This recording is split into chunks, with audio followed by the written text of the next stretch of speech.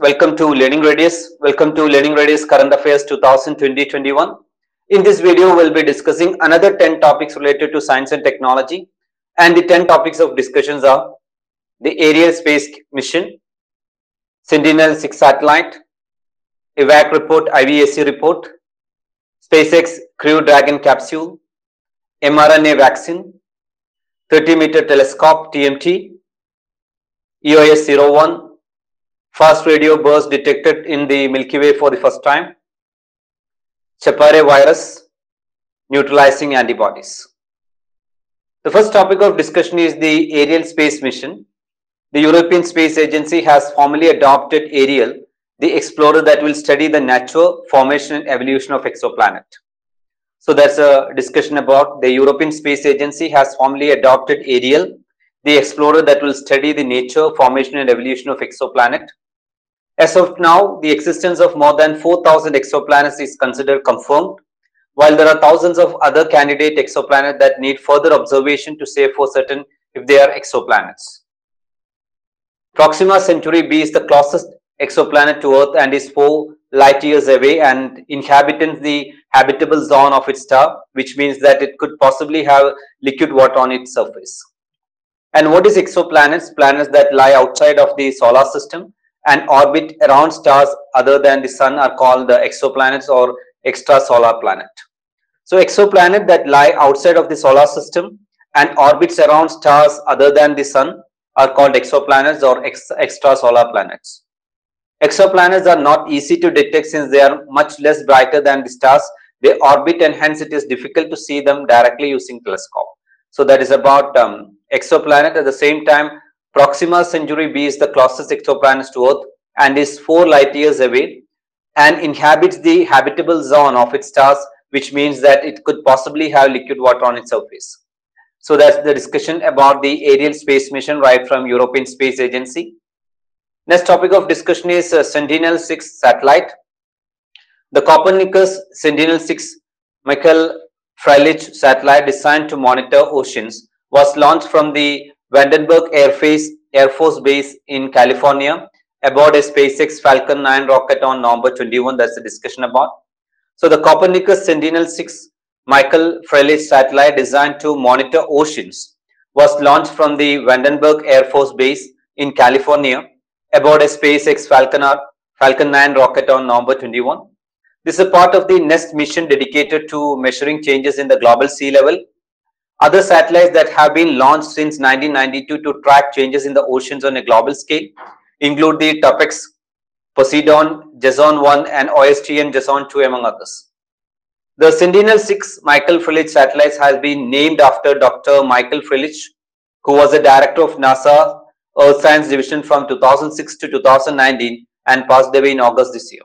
So that's a discussion about Sentinel-6 satellite. Sentinel-6 Michael Freilich satellite has been named after Dr. Michael Freilich, who was the director of NASA's Earth Science Division from 2006 to 2019. According to NASA, the satellites will ensure the continuity of sea level observation into the 4th decade and will provide measurements of global sea level rise. It will also help scientists measure the sea surface height and also measure water vapor along this path, and find its position using GPS and ground-based lasers. The data it collects will support operational oceanography by providing improved forecast of ocean currents, wind and wave condition. It will allow improvements in both short-term forecasting for weather predictions in the 2 to 4 weeks range and long-term forecasting, for instance, for seasonal conditions like El Nino and La Nino. Jason Continuity of Service Jason CS mission, what is it about? The Jason Continuity of Service Jason CS mission is designed to measure the height of the ocean, which is a key component in understanding how the Earth's climate is changing. So that is about Jason CS. So Jason Continuity of Service Jason CS mission is designed to measure the height of the ocean, which is a key component in understanding how the Earth's climate is changing. The spacecraft consists of 2 satellites, one of them launched on Saturday and the other called the Sentinel-6B to be launched in 2025. So that was a discussion in the news. It has been developed jointly by the European Space Agency, NASA, European Organization for Exploration of Meteorological Satellite, the USA's National Oceanic and Atmospheric Administration (NOAA) and the European Union with the contribution from France National Center for Space Studies. So that's about JSON Continuity of Service JSON CS mission. It is to measure the height of the ocean, which is a key component in understanding how the Earth's climate is changing. And the spacecraft consists of 2 satellites, and it has been developed jointly by the European Space Agency, NASA, European Organization for the Exploration of Meteorological Satellite, UPSC, the USA's National Oceanic and Atmospheric Administration, NOAA, and the European Union with contribution from France National Center for Space Studies. So that's about the Sentinel-6 satellite. And next topic is IVAC report.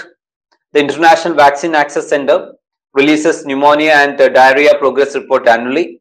The report states that although there was progress in India in 2019, the pandemic threatens this hard-won gains due to disruption of routine health services like immunization and access to medical oxygen, which is used to treat both pneumonia and COVID-19 patients. The report tracks progress by analyzing 10 indicators from the latest available data on how countries are delivering key interventions, including breastfeeding, immunization, care seeking, and antibiotics, oral rehydration solution, and zinc supplementation shown to prevent pneumonia and diarrhea deaths. An estimated 2,33,240 Indian diarrhea under 5 died due to pneumonia and diarrhea each year, 640 children per day according to the report. So that is the significance of IVAC report. So that's about International Vaccine Access Center releases a pneumonia and diarrhea report annually, and I convey about the report as such. Next is SpaceX Crew Dragon capsule, NASA's first commercial human spacecraft system in history. A crew of 4 astronauts is now en route to International Space Station on a 27-hour flight on board SpaceX Crew Dragon spacecraft called Resilience. The mission was to launch on 14th November 2020 initially, but was impeded by unfavorable weather condition. Crew 1 is the first operational flight of the SpaceX Crew Dragon spacecraft on a Falcon 9 rocket to the ISS, and is also the first of the 3 such flights scheduled over the course of 2020-2021. So that's about the SpaceX Crew Dragon capsule, NASA's first commercial human spacecraft system in history. A crew of 4 astronauts is now en route to the International Space Station on a 27-hour flight on board SpaceX Crew Dragon spacecraft called Resilience. Now, what is Crew 1 mission? It is the first of 6 crewed missions that NASA and SpaceX will operate as a part of the commercial crew program, whose objective is to make access to space easier in terms of its cost, so that cargo and crew can be easily transported to and from the ISS, enabling greater scientific research. The program is a way to reduce the cost of going to space for agencies such as NASA, and also make it possible for any individual to buy a ticket on a commercial rocket. Therefore, the launch is being seen as the beginning of a new era in space travel. So that's about Crew 1 mission. It is the first of 6 crewed missions that NASA and SpaceX will operate as a part of the commercial crew program, whose objective is to make access to space easier in terms of its cost, so that cargo and crew can be easily transported to and from the International Space Station, enabling greater scientific research. Next topic of discussion is mRNA vaccine. Pfizer and BioNTech SE announced that their experimental vaccine made through the same mRNA technology has shown more than 90% efficiency in stopping SARS-CoV-2 infection. The mRNA vaccine utilizes a unique process of making the body produce specific viral protein itself.